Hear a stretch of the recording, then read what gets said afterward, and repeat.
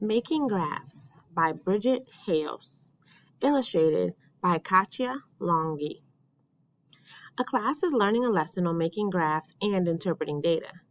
The class clown has some off-the-wall answers for the surveys. It says, who is your favorite superhero? Your answer is data. Data means information. You can organize data by making a graph.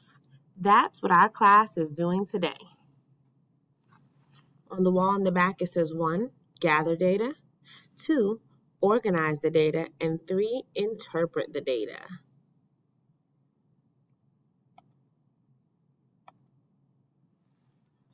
We gather data by taking surveys.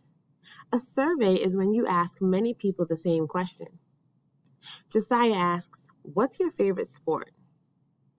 Grace asks, what's your favorite ice cream? Tiana, what's your question?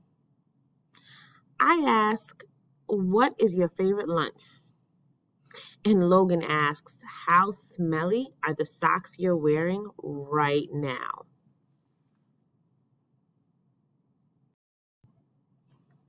We each ask at least 10 people our question.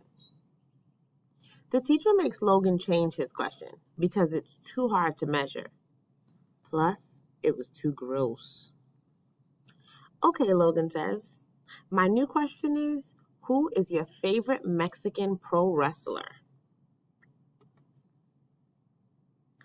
Josiah finishes his survey first. Here are his answers. That's his data. Next, Josiah makes a tally chart. He draws a line or tally mark for each kid who said that sport. Then he organizes the data in order of the most popular to least popular. Now, Josiah interprets the data. That means he says what he learned from it. I learned that soccer is the most popular. Gymnastics is second. Basketball is tied with football. One person said alligator wrestling. It was Logan, says Josiah. Grace finished her ice cream survey next. She wrote her data like this.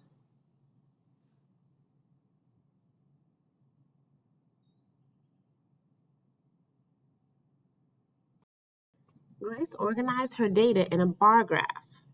She wrote the flavors on the bottom of the graph. For each answer, she filled one square going up. Then, Grace interpreted her data for the class. Vanilla is the favorite kind, of course. Chocolate is next. They also like cookies and cream and mint chocolate chip. Logan said the bacon one, Grace explained. Charlie asked the same ice cream question. So Grace and Charlie combine their data. They make sure they don't count anyone's answer twice. Then they make a picture graph. Each picture represents one kid's answer. After combining all their data, vanilla is still the most popular.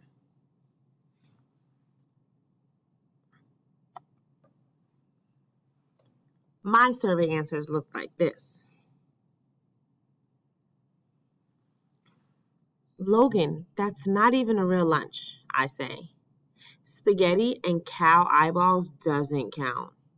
But the lunch bell rings before I can ask someone else.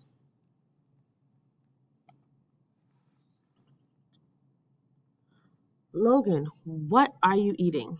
I ask. He says, my favorite, spaghetti and cow eyeballs. Looks like my data might be right after all. After lunch, I make a pie graph and interpret the data. I divide a circle, the pie, into 10 pieces. I fill in one piece of pie for each answer.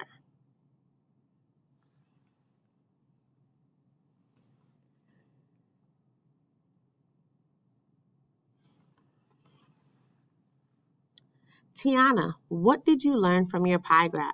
The teacher asks. Well, here's what I interpreted from my data. The most popular lunch is Sloppy Joe's. After that, pizza and burritos are tied. And if Logan ever invites me over, I need to bring my own lunch.